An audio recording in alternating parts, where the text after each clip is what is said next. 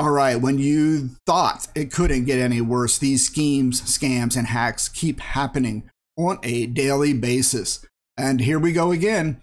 Let's get right into it. So we have JPMorgan Chase customers' life savings swiped in a sophisticated scam. And here's the nice little addition to this whole latest scam is why Apple is abruptly deleting apps in response to this latest scheme, scams, and hack.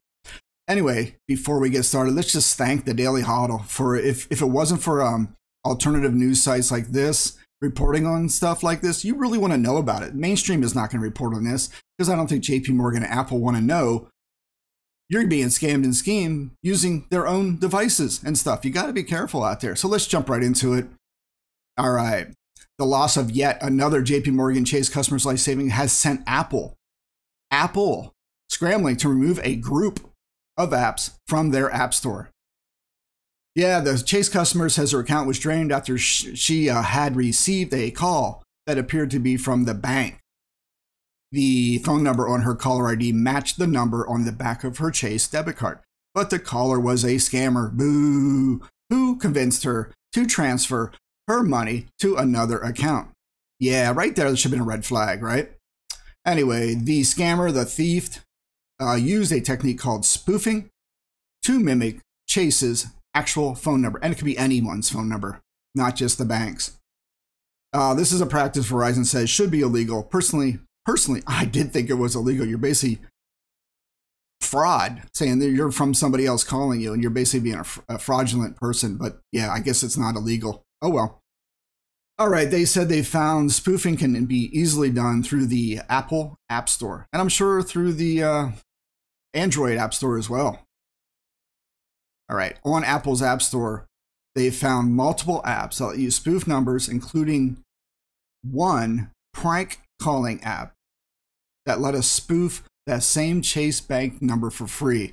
So they tried it out and they were able to use the same phone number for that Chase Bank account to basically do a prank. And it worked. Boy, it even showed Chase Bank on the caller ID on one attempt. So anyway, Apple says it has sophisticated, wink, wink, systems in place to thwart, that's a hard word to say, thwart fraudulent apps. And the company quickly deleted a pair of unnamed apps that the press called out. So they just pretty much contradicted themselves. They have sophisticated systems in place to find these fraud apps, but the company quickly deleted manually. You know, Timmy Cook, Steve Jobs wannabe, went in there, called his little henchman and said, "You better delete that before it gets out." And then they deleted the apps by hand. So they're sophisticated systems.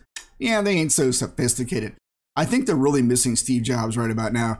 All his ideas he wrote down before he passed away have been used up. And Tim Cook is floundering around trying to be relevant and coming up with ideas. I don't know. It's not looking good with Apple, even though they're wealthy, but it's just over. You can see the beginning of the end for that company. Anyway, according to Apple, the apps were removed because its policies. Its policy ban apps that allow users to make anonymous or prank calls. Well, why were they on there for like years? And then it took a news agency to contact you, and then you had to make a run to the office and delete them real quick, right? Come on, guys. We're not stupid. All right. As for Chase, the banking giant says it will never call customers or ask them for security codes, but the bank will not have to reimburse crimes. Here's the stuff you guys got to know. Let's see. The government requires banks to reimburse customers in certain cases of fraud, but not when the customer is tricked or scammed into approving fraudulent transaction. If you're doing a phishing scheme and they get you to give out your codes and that's on you, folks. You got to be smart. Anyway, Chase says it is working with the bank the scammer used to try to get the funds back. All right, but the scammer likely already withdrew the money, which means Grimes is back to square one, the customer, whatever, square one in her quest to save up for a new home. So anyway, what happened is, I don't know how this happened. So I guess they had her move the money to another account at Chase, and from that Chase account, that scammer wired the money to another account. And wiring seems to be the way it's gone. They move it to another bank, and wiring seems to be the tool of criminals. And they're all worried about Bitcoin, but it seems like wiring between banks is the real tool of thieves and criminals and politicians and governments. Yeah, that. Come on. And so once they wire it to the bank obviously knows where it went, and they contact the bank and say, hey, can you just reject this money? And my question is, why isn't there like a cool off period? Whenever you're going to do a transfer, you have to think about it for a day before you really want to do this. So you have to plan ahead. And that's like a cooling off period, because people are such in a hurry. The phones are being spoofed like this. The phone numbers, the crypto addresses are being spoofed, and people are losing everything. It's almost like you need to calm down, cool off period. If you're going to initiate any transaction, there's like a 24-hour waiting period, and then you have to call a number, your official number, back and verify it's true. So in this case, they spoofed the number. They called the customer, and the customer thought it was the bank. I think from nowadays, if there's any request on that stuff, you hang up on them, and then you call the number back. You proactively call the bank. You dial the number that is on your card, that is on your statement, and then you talk to an official person. That's what I think you have to do, just out of habit now. Even though it may be the bank, they're not going to ask you for passwords to move money. They're not going to do that, but most people do not know this. So I think if you do get a call, you say, all right, whatever, I got to take a poop. I'll be back in an hour, and I'll call you back. And you're going to lose the scammer. They're not going to be interested anymore. You then call the official number again. It's going to dial direct to the bank, not to the spoof number. And and then you talk to a real person. They'll say, no, we never called you. And you say, oh, all right, that's cool. So spoofing phone numbers is legit. All right. Yeah, you just got to be careful about that. Now we got Apple out there with their sophisticated systems. Look at that. Yeah, go Apple. I can't wait for SpaceX to come out with their phone, their cell phone. I'm getting that thing. I will pay whatever they want to get the SpaceX phone. I'm not getting an Android.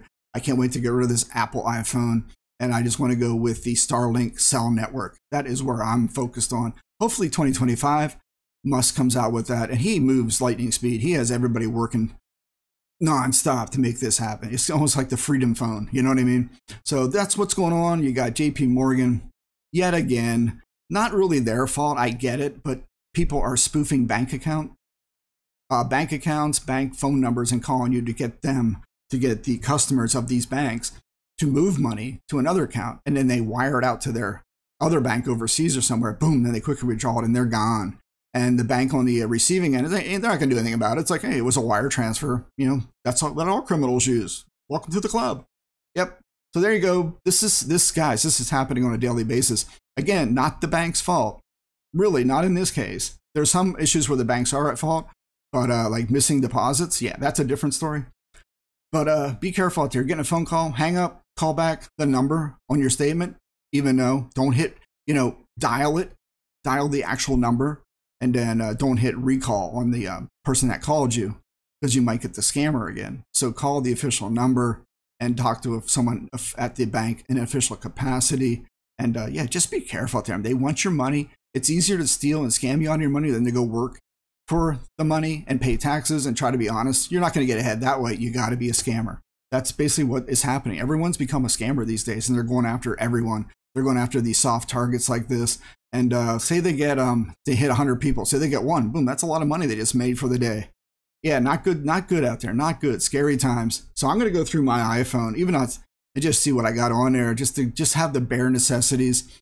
Even though they are downloading apps to spoof the number, you have to have the app to do the prank number and spoof it. And apparently those are now gone from Apple. But I don't know. My attitude is keep as much off your phone as possible. And if someone's calling you that says who they are, there's no problem in calling back on the official number, even though you dial it yourself is what I'm getting at. Don't hit redial or call back, whatever. You hit the number, the digits yourself, and then you get an official person at the bank and confirm what is going on. Did you call me? I don't know.